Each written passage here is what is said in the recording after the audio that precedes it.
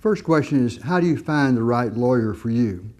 You don't want to find out that you don't have the right one after it's too late. First, figure out what it is you need a lawyer for. Do you need a generalist to help you with different types of matters, business matters, so forth? Or do you need a litigator?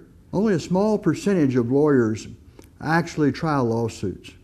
One of the first questions you should ask a lawyer if you want somebody to try a case for you is, how many jury trials have you actually tried to conclusion? You can ask about board specializations. Lawyers have board specializations just like doctors do.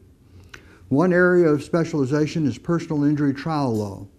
Another is appellate law. Is the lawyer recognized by organizations?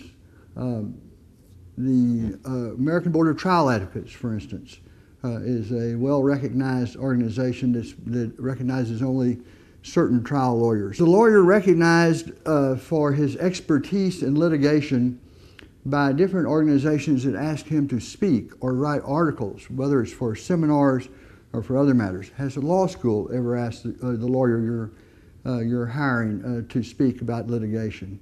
Or has a professional organization ever asked? Or the State Bar Association? Those are issues that you ought to resolve early on before you make the final decision of who would be representing you. Ask these questions and other questions that come to your mind when you're interviewing an attorney. He should expect and appreciate the fact that you are truly trying to determine the right thing to do for you or your family. If a lawyer cannot give you good answers to these and other questions that you consider important to you, then look around. You have the right to talk to many lawyers if you wish, until you find one that you feel comfortable with. Call me if you have any questions that you would like to ask of me.